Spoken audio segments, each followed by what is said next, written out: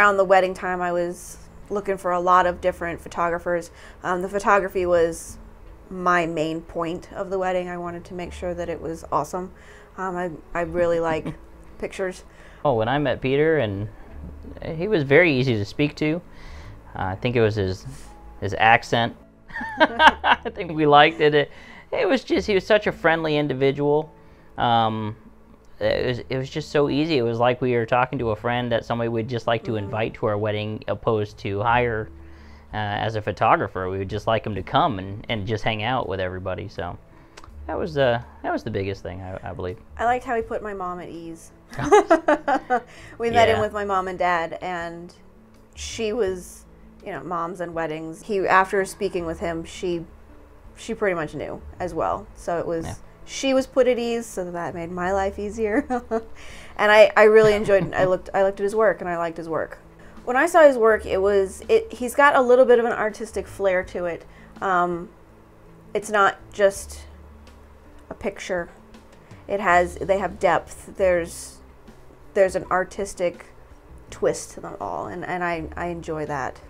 That's what I was looking for. Not just snapshots that anybody could take. You know, the lighting was perfect in all of them, and he seemed to capture those moments that you wanted captured.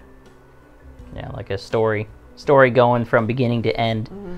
Yeah, we still have all of our pictures, and I mean, it's great to look back at them because it's like every moment was captured. So it's very good. Oh, my favorite pictures. I have so many favorite pictures from that. There's just from Steph walking down the aisle to the wedding party to the dancing. Lots of shots with the dancing.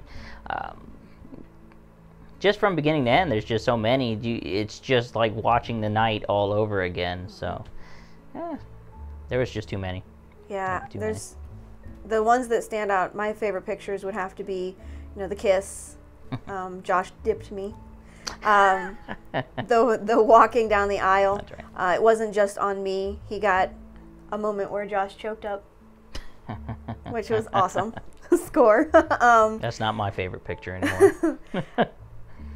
He caught some really good pictures of some of the older members of the families. One of my grandparents' friends came down from Chicago, and he's got her dancing on the dance floor, and my grandfather that's no longer with us. There's some really good ones in there with him. So he, like Josh said, he pretty much covered the whole night. It's hard to pick a favorite picture. I would definitely recommend him, and I have definitely recommended him. I have to go along with what she says, but that's, she's very, she's still in contact with Peter. So it's just like talking to one of your friends. You just, anything that goes on, what's going on. You never hear about somebody who has spoken to their photographer after a wedding. So he's getting emotional. I'm not getting emotional. I'm getting a lot of yeah, I mean, we definitely recommend him, and we're planning on using him again. Well, we're going to skip the actual pregnancy part of what he'll be capturing next, but he's going to capture us as a family next. Yeah. Our next step. God, now I'm getting choked up. He captured us joining together on our wedding day, and now he's going to capture us once we've had a little Wicks of our own. Little girl. Mm-hmm. So, congratulations, you guys. Thanks. I